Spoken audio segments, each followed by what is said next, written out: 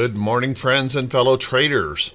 This is Doug Campbell with Right Way Options, and this is the morning market prep video for September 21st, 2022. Well, yesterday we kind of got disappointed. The rally that had started on Monday quickly evaporated, and those bears came in, pushing us down, making new lows on the day. And then we bounced once again at the end of the day in this wide-ranging chop that I'm sure is proving to be fairly frustrating for a lot of folks. So what does that mean for today? Well, how about we settle in, let's buckle up, let's get ready for the Wednesday edition of the Morning Market Prep video.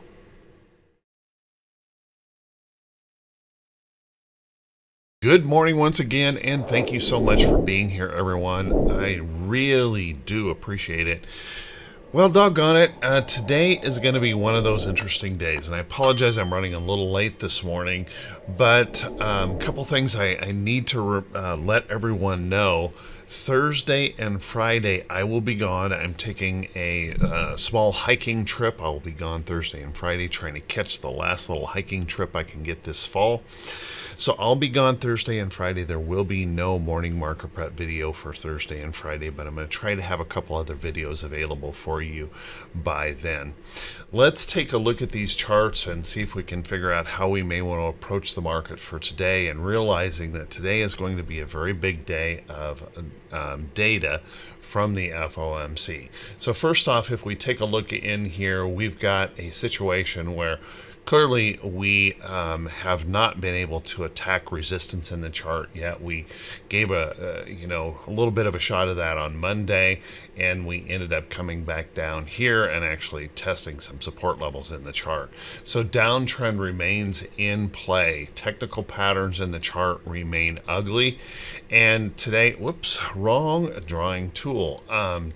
Today we're likely going to see lots of volatility around the FOMC announcement, and probably even more volatility around the chairman's comments, whether or not they're going to stay aggressive or not. Everyone's listening and hoping to hear that the Fed will soon pivot. But it's kind of interesting. We had a Wells Fargo report out today suggesting that they think the Fed should just go ahead and get it done, rip the Band-Aid off, and raise us by 150 basis points this time. So you can see there's quite a mix of attitudes out there in the market, and we could certainly expect some wild volatility later this afternoon. If you are not an experienced trader, it may be one of the wisest things that you can do is just keep your hands in your pockets, away from that trading mouse, and try to protect your capital instead of diving into the massive risk that could occur today, and there's really no way to know which direction it might go. Let's take a look at our SPY. SPY, really quickly, continuing in the downtrend. We were unable to move up through that resistance. Downtrend still in place. We have a little bit of price support right through there that we held on to, but you can certainly see that possibility that we have that potential we could go either direction to push into the downtrend or break on lower. And I think it's all going to be hinging on what the words of Jerome Powell are during the press conference today that will make the difference. If we take a look at the QQQ struggling pretty heavily here, as you can see. Downtrend still in play. Resistance, no chance of us testing or breaking through that just yet. And as you can see, we've got a little tiny bit of price support right in there trying to hold. So once again, it's probably going to depend on what the FOMC says, whether or not we make that break to try and challenge the downtrend, or if we turn and head south. So watch that close. And then our Russell, very much the same situation, but holding on to, continuing to still hold on to a little bit of hope. Now, clearly we did make a lower low, so our downtrend is confirmed as far as lower high, lower low, but not so much that you would say, gosh, the world's coming to an end here on this. As a matter of fact, it is the strongest index right now in the markets. holding up better than all the others. So watch that closely here in IWM. Maybe the small caps are going to give us that hope of a little bit of relief coming soon in the market, which we do need. If we take a look at our VIX, there we go. Our VIX rallied up yesterday, but we were not able to break this resistance area right here in the chart. We continue to move in this upside trend. We could still chop out here to actually reach that trend on the side. And as I've said, I don't think we get into any major problems here in the market if we start, unless we break through this. And the real worry in the market will come if we break above this. This is where capitulation can occur in the market, when the traders throw up their hands and just get the heck out of the way for the bigger down move in the market. So watch that close. If we can find that bullish action, watch down in here. If we could break down back down below that 25 handle area and maybe breaking below that upside trend, then things could dramatically improve here in the market. So watch that close. Our T2122 indicator is giving us probably the best hope that we should see some kind of a relief rally, and that's where that disappointment came in on Monday.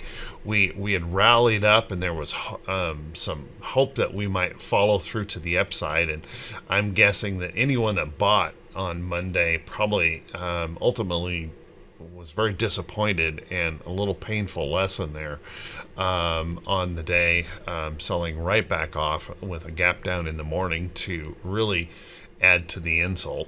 And now we're back down here in the bullish reversal zone here in the chart, which suggests that we should be watching for a potential relief rally. But with the data that we have coming today, the FOMC and all of the weight that is on that FOMC right now, we're going to have to watch that pretty closely, because it is possible we could continue to extend to the downside if the FOMC disappoints the market and does not capitulate from fighting inflation, but actually stays on the gas and pushes harder on that inflation situation. So listen to every word that Powell says today, because if he comes off hawkish, then we have some troubles likely ahead here for the downside of the market. Now, if we can find that bullishness, if they do kind of show that pivot or that willingness to back off a little bit, we could see the market rally pretty substantially, and we definitely have the room in the T2122 to allow that to occur. Let's take a look at our T2108. Now, T2108 continued to deteriorate yesterday in that selling. Obviously, this is not a good chart at all. You can see we had broken above that downtrend in here. We rallied back, failed at that resistance area in the chart, and there's substantial resistance in here. And now we're continuing on down to maybe test some of these lows in here, and only 21.5% of the stocks holding above their 40-day moving average. That's a pretty tough situation to be looking at the market, particularly with an FOMC, and say, no, it's going to be bullish. I would be really, really careful with that. Certainly we are oversold, and that might give us that hope that we can catch a bounce, but there is so much uncertainty with what's happening today and our deteriorating economic condition in the United States and around the world. So watch that carefully. And then our T2107, also same situation, but just a little bit more hope. If you look right across here, holding that trend right in here, we rallied back above and then failed it a little bit yesterday. 25% of the stocks holding above their 200-day. So again, not the best of situations here in the market for a bullish case just yet, but that could change today. Then if we take a look at our T2101, well, we're starting to see volume pulling back here just a little bit, so I'm not sure we're getting the best of information, but notice that momentum to the upside really kind of died yesterday, with so much wide-ranging chop in the selling and pushing back and forth in the market. Really just kind of died on the vine. And it's pretty understandable when we consider the fact that we're just waiting on such a major market decision coming here this afternoon. So watch that close. Let's take a look at our economic calendar. Now, our economic calendar, this is what I've been talking about this morning. We've got existing home sales that will be coming out this morning. Keep in mind, existing home sales are expected to decline. We're going to get those mortgage applications as well. The housing market is starting to show some weakness here. We heard on Monday that builders are having to lower prices on their houses. So we're going to want to watch that closely here. And then we've got a petroleum status number. Now, one of the things that's interesting today is petroleum is shooting up this morning after the Putin speech, where he raised, the tensions against, the United States and other Western countries here. And really seem to layer on some of the threats. So watch that closely. Petroleum could be an interesting metric for today. And then, of course, FOMC and the press chair, or the conference from the chairman here. I would expect that unless he gives us a surprise, everyone's expecting a 75 basis point increase. If he gives us a surprise like Wells Fargo is suggesting, raise it by 150 basis. If it stays in that 75 basis point, the market's going to see likely some volatility after that statement comes out. If it's a surprise, look for lots of volatility. But then the real action is likely going to start right in here on the press conference, where we try to find out whether or not the Fed is going to remain hawkish and keep pressure on raising rates. If they continue to project forward that they're going to keep the rates going up, that could be a problem for the market.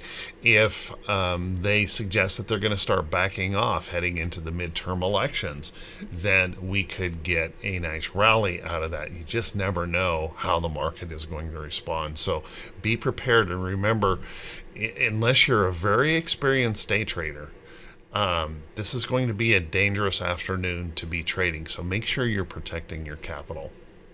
What I'm really trying to convince you of is keep your hands in your pockets. Protect your money. Don't do any wild trading in a day like today, because anything is possible. And the thing is, it can whipsaw so fast on the day that it'll feel like your face has just been ripped off. Let's take a look at some stocks that could be setting up in the earnings calendar today. Now, the earnings calendar, we have a little bit more activity here on that, with a few more notables today we haven't seen. GIS is already reported here this morning, getting a nice pop. So General Mills moving to the upside, a nice little bump here in their report this morning. Later this afternoon, we're going to hear from H.B. Fuller. Keep an eye on that. We're going to have KBH.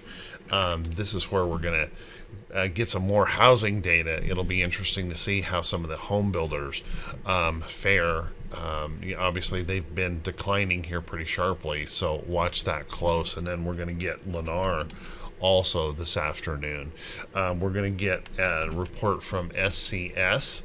Not a particularly notable stock, but I put it on the list anyway. And then TCOM will also be reporting today, so keep an eye on some of those reports. Again, not likely major market movers, and the majority of those are this afternoon after the bell. And all we're really going to be thinking about is, we'll probably be just holding our breath and trying to catch our breath after the wild afternoon from the FOMC. Let's take a look at some stocks that could be setting up. But guys, before we do that, if you could do me that quick favor, if this is the first time you've seen these videos, if you could click that subscribe button on YouTube, and then also click that bell icon when it pops up, so you'll be notified every time I post a video. And if you find these videos to be useful or helpful, please do me that favor, click that thumbs up button, leave a brief comment, comment. That helps the channel to continue to grow. Yesterday I had just enough time to kind of read through those comments. I didn't get a chance. I answered a couple of questions, but I didn't get a chance to answer them all. I think I'll be back on the case here today answering all those questions. So responses to the channel. I really do appreciate it. It means the world to me.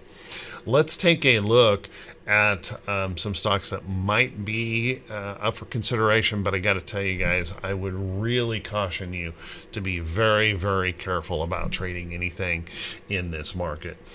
First, I want to point out that our dollar is surging here this morning, surging to the upside.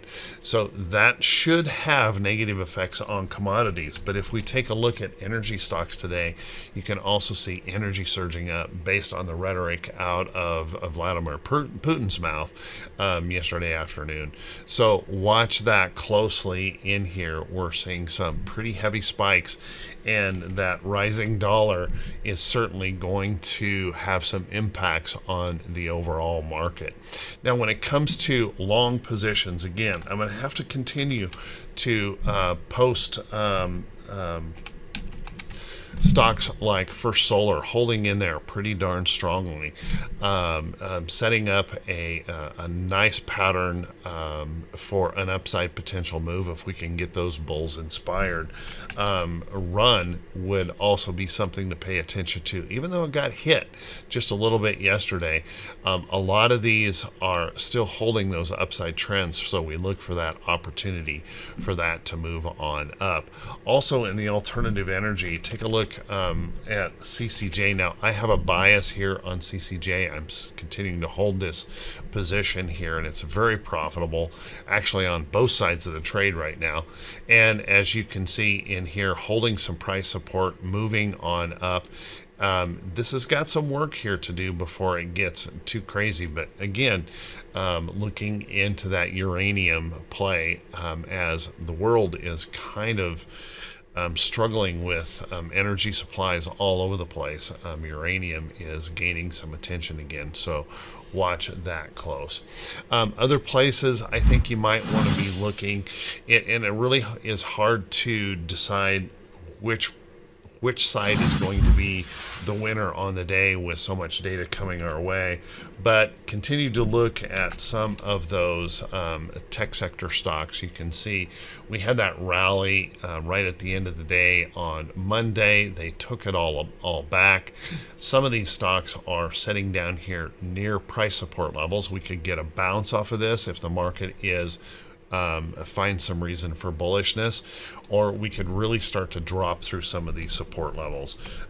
Google was one of those noticeable yesterday that fell through some major support here in the chart. So we're seeing big tech is getting hammered pretty hard here, and I would be looking for some of that big tech on any rally back for a potential short trade. So watch that closely. But with that, guys, I'm really going to shut this down because I don't think people should be really stretching out there trying to find a bunch of trades today, because there's going to likely be some violent price action around what the FOMC does, and it could just be really painful if you're on the wrong side of that trade. So I would caution you to be careful. But the thing that I want to continue to echo out here, we are oversold. We're looking for some kind of bounce, but that doesn't change the fact that the long-term trend is down. The short-term trend is down. So try to stay on the short side of the market here for the most part of your trading. Although we can look for some kind of a bounce, that bounce may just rally back to resistance to continue the failure pattern. So keep that in mind. With that, everyone, I want to wish you all a fantastic day. I want to wish you a great rest of your week. I apologize I'll be gone, but well, maybe not apologize. I really enjoy hiking, so I'm going to be out in nature. I do love that, and I will miss everyone in getting these videos out, but hopefully you'll be able to get by without a couple of days having to listen to me back on about the market. Y'all take care, be safe, and I'll see you right back here bright and early next Monday morning. Wish you all of the best.